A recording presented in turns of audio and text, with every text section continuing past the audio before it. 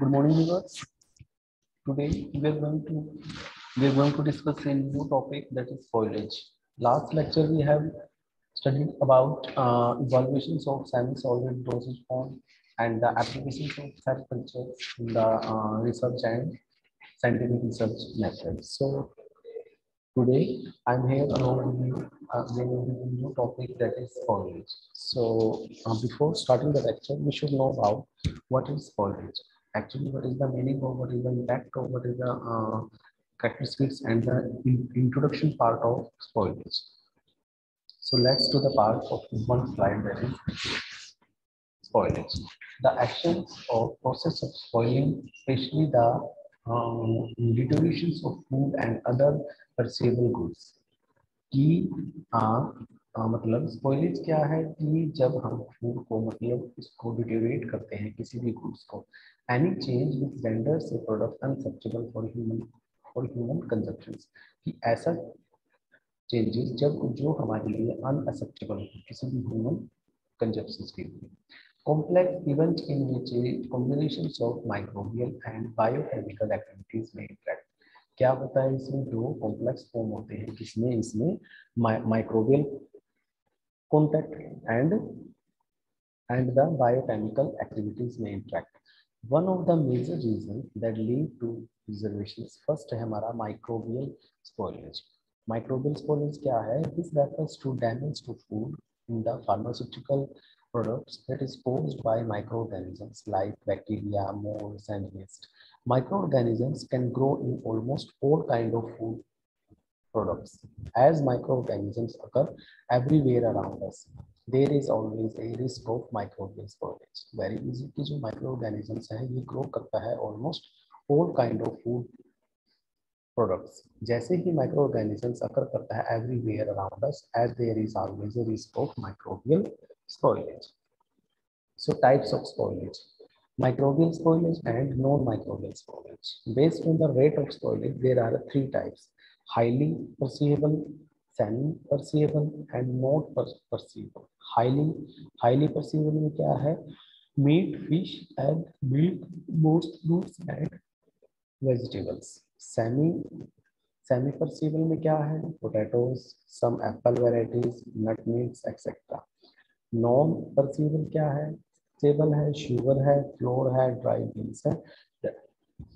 That is the pharmaceutical spoilage. ठीक है, अब बात है हमारी, अगर जो मैं बात करूं फार्मास्यूटिकल स्पॉइलेज. फार्मास्यूटिकल स्पॉइलेज क्या है? Spoilage of pharmaceutical products and drugs are referred as the changes in the physical and chemical properties in such a way that the formulation of therapeutic agents get deteriorate and become not suitable for use. कि जो spoilage है वो किसी भी pharmaceutical products में और drugs में change होता है किसमें, physical and chemical properties in such a way that the formulation or therapeutic agents get deteriorate and become not suitable for use. Pharmaceutical product is a combination of two things. First है active drug, second है formulation additives. If there is any change in their efficacy, action, etc., it is said to be spoiled product which cannot be used.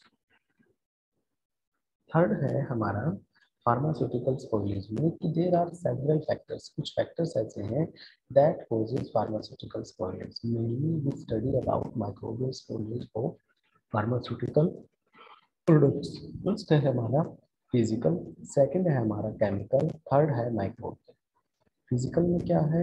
डिटेरियोरेशंस of pharmaceuticals due to physical factors like heat, temperatures, evaporation etcetera. और जो हमारा chemical है उसमें क्या है? डिटेरियोरेशंस of pharmaceuticals due to chemical reactions. कि जो डिटेरियोरेशंस होता है इसके regarding pharmaceuticals due to chemical reactions like oxidation, reduction, hydrolysis, photolysis, ionization etcetera. और माइक्रोबियल स्पॉइलेज क्या है? डिटेरियोरेशंस of pharmaceutical due to contamination of any microbial sales like bacteria, fungi and moulds. ठीक है, हम इसको दोबारा करते हैं. फर्स्ट है हमारा फिजिकल स्पॉइलेज, सेकंड है केमिकल स्पॉइलेज, थर्ड है माइक्रोबियल स्पॉइलेज. फिजिकल में क्या है, जो डिटोरेशन होता है due to the physical factors like heat, temperature, evaporation etcetera. Chemical में क्या होता है, जो डिटोरेशन होता है ड्यू टू केमिकल रिएक्शंस की वजह से like oxidation, reduction, hydrolysis, photolysis, ionization etcetera. और माइक्रोबियल रिडक्शंस में क्या होता है, pharmaceutical due to contamination of the microbial sales like bacteria, fungi, moulds etcetera. Very ठीक है। इसके बाद है हमारा फर्स्ट है माइक्रोबियल स्पॉइलेज फार्मास्यूटिकल्स। क्या है जो हमारा फर्स्ट है, वो है माइक्रोबियल स्पॉइलेज और फार्मास्यूटिकल्स। जो हमारा microbial spoilage includes the microbial contaminants of pharmaceutical products with the microbes which lead to spoilage of products affecting the drug safety and quality and is not intended for use. जो आपका microbial spoilage है includes the microbial contaminations of pharmaceutical products with the microbes which lead to spoilage of products affecting the drug safety. Shortly क्या होता है, microbial spoilage of pharmaceutical product is the deterioration of pharmaceutical with contaminant microbes। जो हमारा microbial spoilage है किसी भी pharmaceutical products का is the deterioration of pharmaceuticals with contaminant microbes. It decreases the stability and intensity of the product.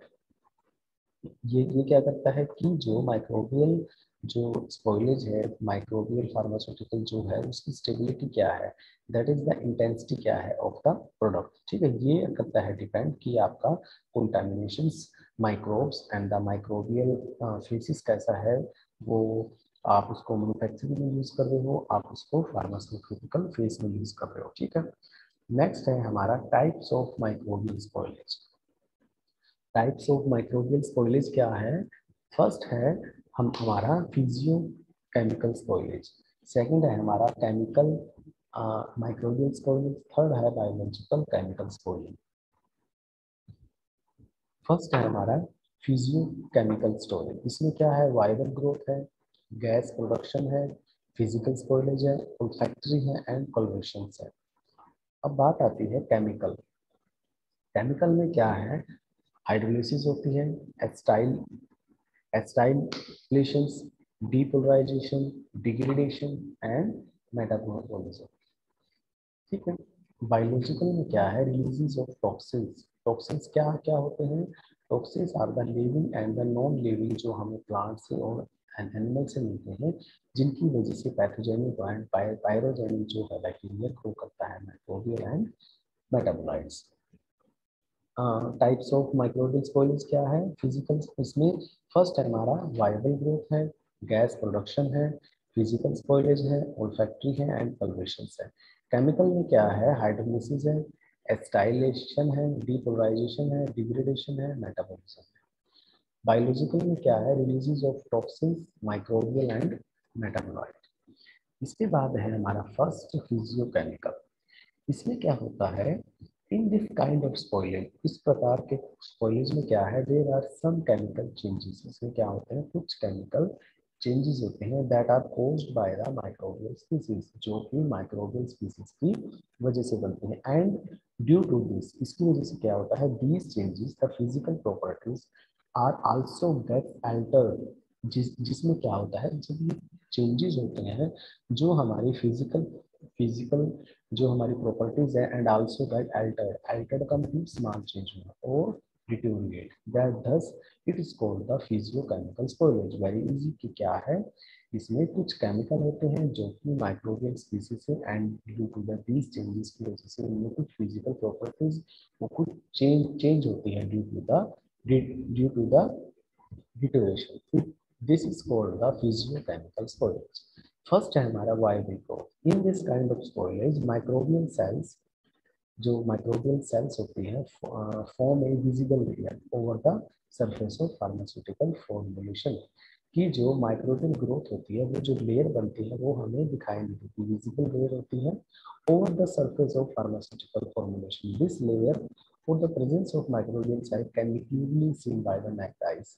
Example है layered of molds or syrups or sugar containing products, creams, ointment। ठीक है, इसके बाद है आपका कलरेशंस। कलरेशंस में क्या है कि कलर चेंज, कलरेशंस में क्या होता है, कलर का चेंज होना due to the alteration in components of chemical nature, कि केमिकल नेचर की वजह से जो कलरिंग का चेंज आता है उसमें आता है due to the alteration in components of chemical nature, and these changes are caused by the change in pH।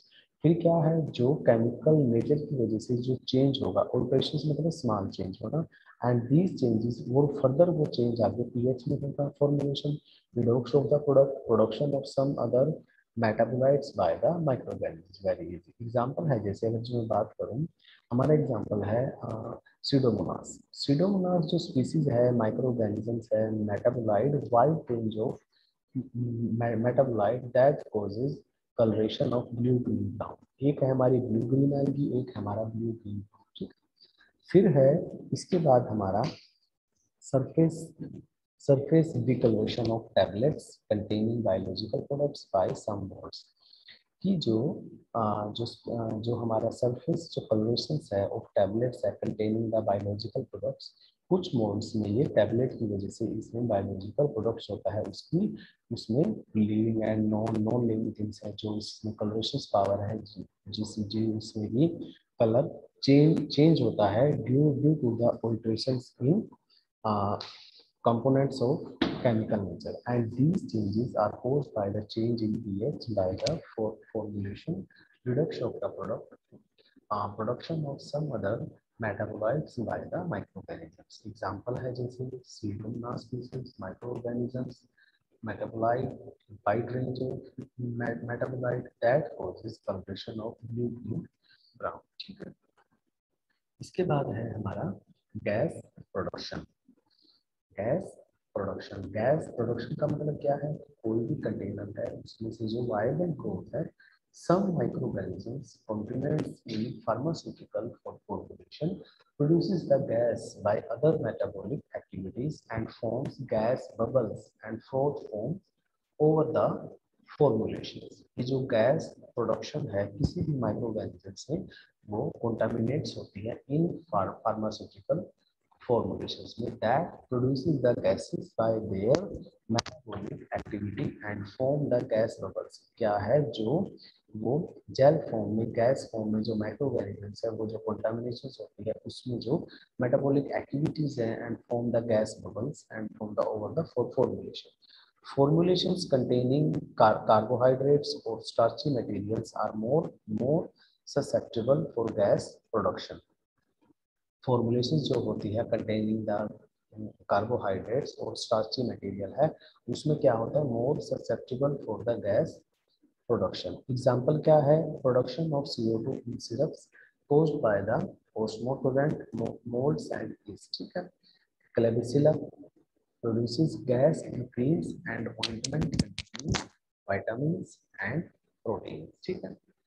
फिर है डाइसल्फोनिल oxidise simple organic compounds and produces hydrogen sulfide in suspension, ठीक है।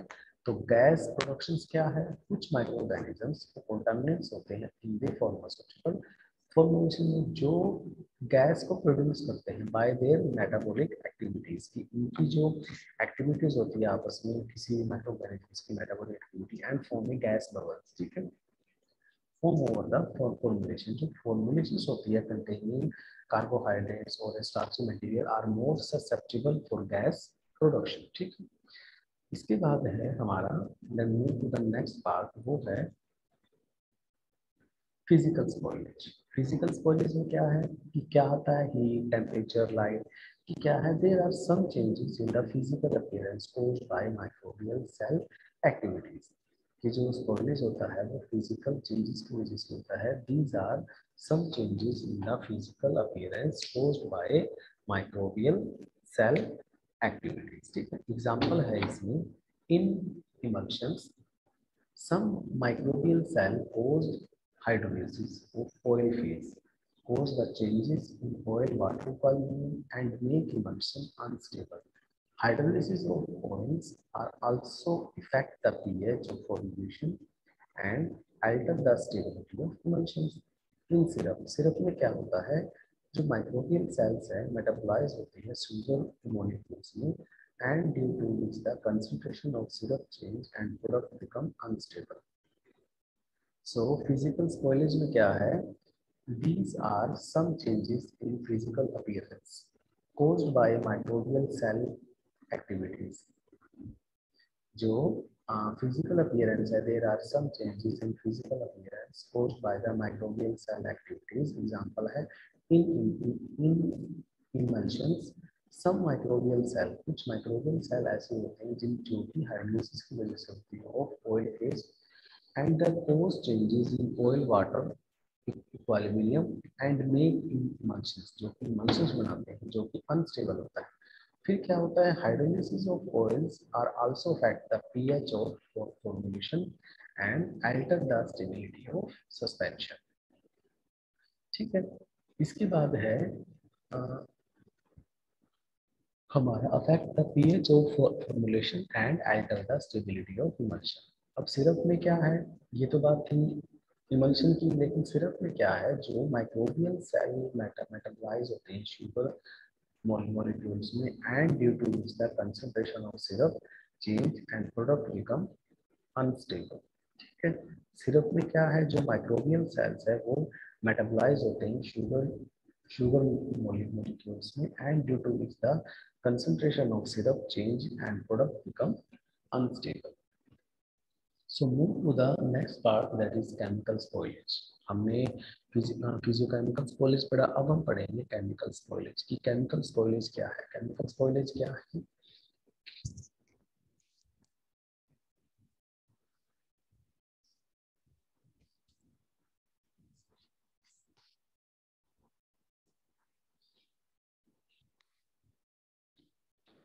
केमिकल स्पॉइलेज क्या है?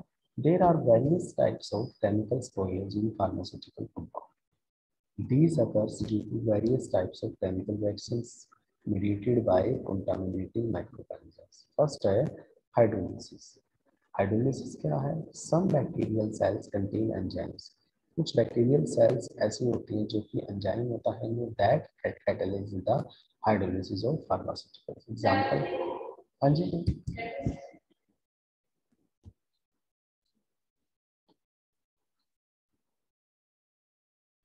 Next, hello, हाँ जी, next है chemical spoilage. Chemical spoilage क्या है? There are various types of chemical spoilage in the pharmaceutical compound. These occurs due to various types of chemical reactions like the mediated by contaminating microorganisms. First है हमारा hydrolysis. Hydrolysis में क्या होता है? जो कुछ बैक्टीरियल सेल्स होती है contains the enzymes that catalysis the hydrolysis of pharmaceuticals. Example है atropine hydrolyzed by Pseudomonas bacteria, aspirin hydrolyzed by estrase producing bacteria, gelatin hydrolyzed by Bacillus or Clostridium species। Acetylation का मतलब क्या है? Some microorganisms cellular enzymes causes the acetylations of drugs and causes loss of activities। कि जो chemical spoilage होता है, ये हमने पढ़ा है कि वो केमिकल रिएक्शंस की वजह से होता है। हाइड्रोलिसिस उसमें होती है, स्टाइलिसिस होती है, रिडक्शंस होती है, आयोनाइजेशंस होती है, एक्सेट्रा। लेकिन जो हाइड्रोलिसिस होता है वो क्या होता है कि जिसमें कि जो बैक्टीरियल सेल्स है दैट कंटेन एंजाइम, उनमें क्या होता है? एंजाइम होता है, वो कैटलाइज करते हैं हाइड्रोलिसिस ऑफ फार्मास्यूटिकल प्रोडक्ट्स को। कैटलाइसिस क्या होता है? That execute the tremendous reactions of enzyme. जो एंजाइमेटिक रिएक्शंस होती हैं जो बैक्टीरियल सेल्स हैं उनके अंदर क्या है? एंजाइम है, that contain enzyme that causes the hydrolysis of the pharmaceutical.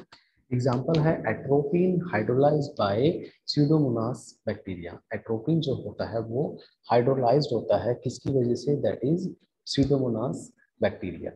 Aspirin जो होता है हाइड्रोलाइज्ड बाय एस्ट्रेस प्रोड्यूसिंग बैक्टीरिया। जो एट्रोपिन होता है वो क्या नाम मतलब किससे होता है? हाइड्रोलाइज होता है किससे? स्यूडोमोनास बैक्टीरिया से। जो एस्प्रिन होता है वो हाइड्रोलाइज होता है बाय द एस्ट्रेस प्रोड्यूसिंग बैक्टीरिया। लेकिन जो जिलेटिन हाइड्रोलाइज होता है by the bacillus and clostridium species. ठीक है, सेकंड है हमारा एस्टाइलेशन। एस्टाइलेशन क्या है? सम microorganism cellular enzymes causes एस्टाइलेशन of drugs and causes loss of activity. ये जो एस्टाइलेशन होता है सम माइक्रोऑर्गेनिज्म्स में, that is cellular enzymes that causes एस्टाइलेशन of drugs and causes loss of activities. ठीक है, इसमें क्या है?